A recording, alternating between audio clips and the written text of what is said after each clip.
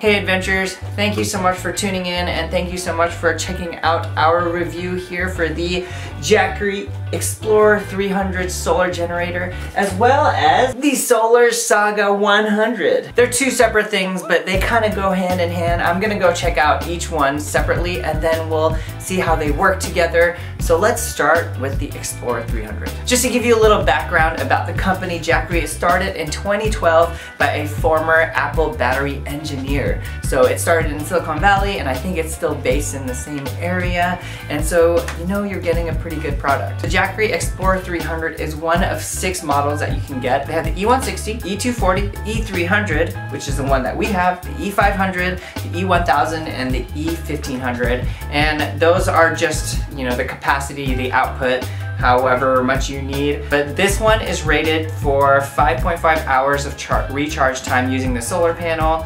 and you can do 4 charges of a laptop, 30 charges of a smartphone, and 5.8 charges of a drone. And you know, if you have the bigger models, you can do like a mini fridge and just larger items like that. As for the solar panel, there are 2 different kinds. There's the 60 watt and the 100 watt. I have the 100, which is the bigger of the 2, and this is enough to charge an Explorer 300. So inside the box you get the solar generator right here. You get the power pack, the neoprene power pack, and I made up that name. I don't know if it's called a power pack, but it comes with the car charger thingamajobs, as well as a wall charger. And finally, you get the solar generator user manual, which is super important, as well as a couple stickers, and I love me a good set of stickers. Right out of the box, the thing is pretty plug and play. It's this big. This is how big it is. This is the size of my head. I have a pretty small head, so comparatively it's not that big. It's the thickness of it. It's not very heavy. I don't know actually how heavy it is. Let me go check. It's about 7.1 pounds, and the dimensions are 9.1 by 5.2 by 7.8 inches. Here are the inputs. So we were only using mainly one side of the thing, and right out of the bat when I clicked it on, I had about a 40% charge already, so I was able to try it out. But on the front it has an input for the power, so to recharge this thing, whether you're using the car charger or the solar panels or the wall charger. It has 3 different types of USB inputs, USB-C, and then also the standard USB ports here. It has the AC input, and it has a 110 volt and 300 watt. And then it has, you know, input for if you have something just with a car charger. And this is the display. Click this on and it gives you a little bit of LCD. And inside the LCD you have a percentage of how much battery is left, as well as an input and output wattage that you're using. Right now it's at 0, because we're not plugging it in or charging it or anything like that. So that's pretty much it. Like I said, you have options on how you want to charge this depending on what's available to you. You have the car charger that it comes with, as well as the wall charger. So this is for when you're, you know, coming from home, you have a chance to charge it first. But the cool thing is, transition, when you're out and about, you can actually charge it using the solar panel. And this thing is so freaking cool. I've never had anything to do with solar before, and so I'm excited that this is my first foray into solar panels. As you can see, it's pretty big. Dimensions unfolded is 1220 by 535 by 20 millimeters, and dimensions folded 610 by 535 by 35 millimeters. And they also have a USB-A and a USB-C connection, but let's just open it up. Look at this beauty.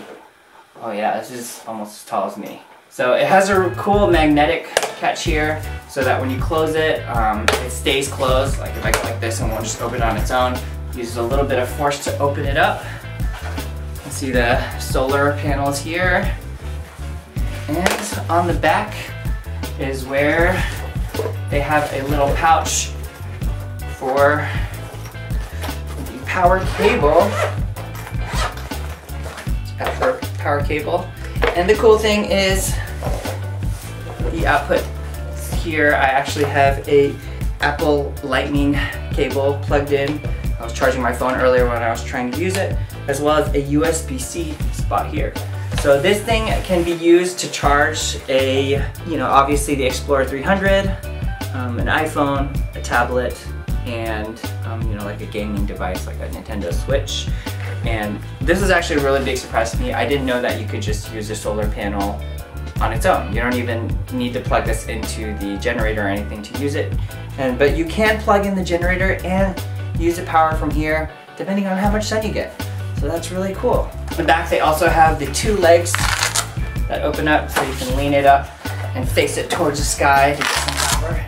Yeah. This is really cool. I kind of want to just leave this thing in my car so that I have, you know, whenever I'm stranded somewhere and don't have any power source, I can just pull this guy out and recharge my phone. It'd be great for like a zombie apocalypse, something like that. But now that we've gone over kind of the specs and just checking out what's in the box, let's go out and just try it out.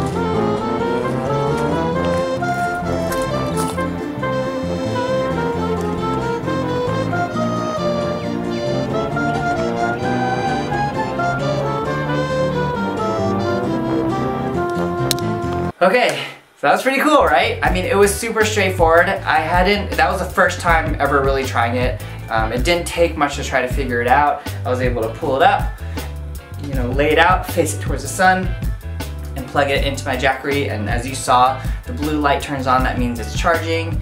Super straightforward. And I also tried plugging in my cell phone using the little output on the actual solar panel. Yeah, so it's really easy to use and really useful for a lot of different situations. For me personally, I know I'm gonna use it for, you know, those glamping trips, whether we're going out and just going fishing or something, or it'll be really useful for when I'm going out on a shoot, I'm gonna running around the city and I just don't have an opportunity to stop by somewhere. Having this Jackery solar generator and the solar panel will be so useful to have options to recharge my cell phone, my laptop, my tablet, my camera batteries, everything that I'll ever need. But let me know in the comments below if you guys have one of these, if they're super useful to you, which one you have, and if you don't have one, which model would you get and what do you think you'll be using it for? Thank you guys so much. I hope you guys subscribe and check out some of our other videos, and we're gonna be getting more items, I promise. I know I haven't been super on top of doing these videos, but I have a couple bags coming in and I have a couple ideas for some other fun videos that we'll be doing. So be sure to stay tuned. Thank you guys so much, and I'll see you next time.